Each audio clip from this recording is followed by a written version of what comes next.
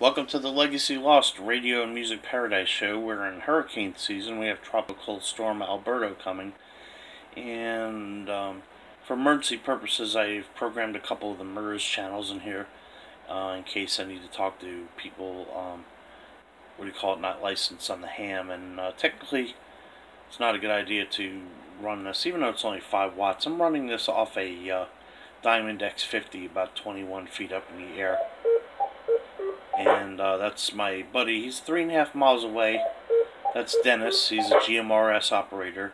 And he's got one of those Dakota Alert Intercom things on a Jpole, about 20, same height as this. And he's about 3.5 miles away, running 2 watts.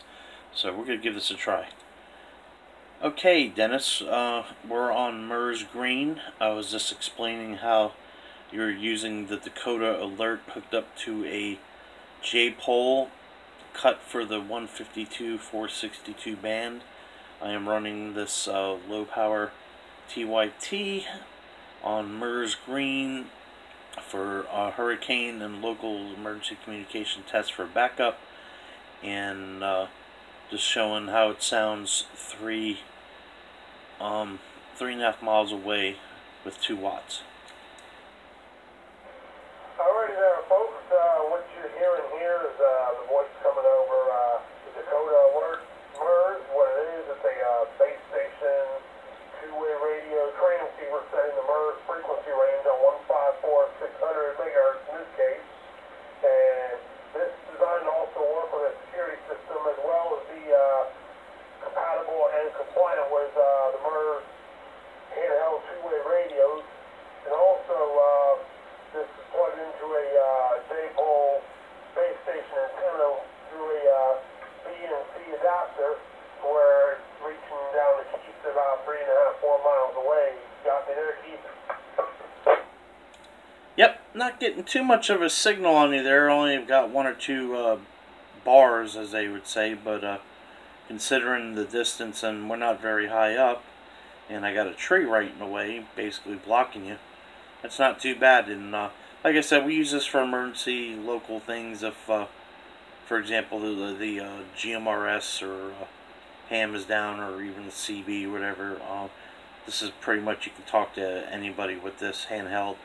If walking down the street here, going to the pier or something, you know, we can talk to family members and stuff on the MURS, on the walkie-talkie handhelds here or whatnot. But this is, again, part of the Dakota Alert system. I just want to let people to hear what it sounded like 3.5 miles away on an antenna 21 feet or so up in the air. I think that's where it's at, and it's a Arrow Jpole, open stub Jpole, and talking 2 watts to 5. Yeah, 10-4 on the open stub Jpole. Like I said, they definitely doing a job for 3.5 miles away. Like I said, it's a inexpensive radio, so you're not going to get quality audio in comparison to a TYT or some sort of commercial mobile transceiver, but it does do the job like you're hearing right now, and it is what it is. It's a real decent, inexpensive piece of equipment that's compatible with also having driveway alarms as well as basic two-way radio communications. Over. Yep, sure does work good.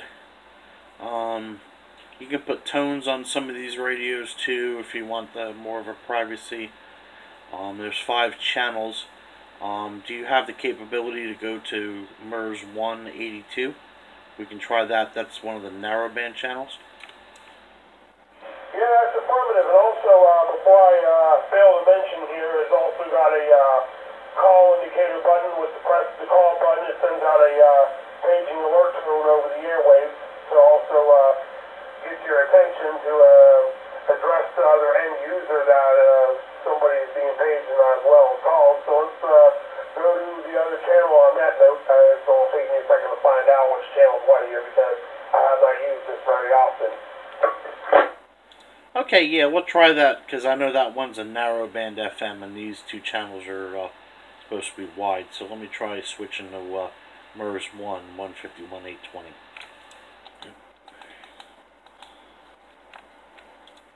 Okay, I'll do a couple seconds of key in here just to see if you can pick me up so you know what channel you're on. And I'm not sure, we'll do a follow-up video of the actual radio, but this is an actual real-world test of the Dakota Alert system. As the further keys, I see you're on one frequency here, and it does appear that you do run in a chronological order here, so it's working. I'm picking you up just fine. Okay, QSL, yeah, I think the audio is just a hair better on the narrowband channels, actually. That's probably because your audio is actually being compressed, and actually, if I'm not mistaken, somebody enlightened me there on the correction, but I think with a narrow band, it does compress the audio a little better to where you can also have more users on a channel as well as a adjacent channel without the interference. Yeah, QSL. Okay, well, I'm going to load this up here. We can do a follow-up video maybe tomorrow or something. We'll do a little demonstration. There's a lot of videos on YouTube about that radio already.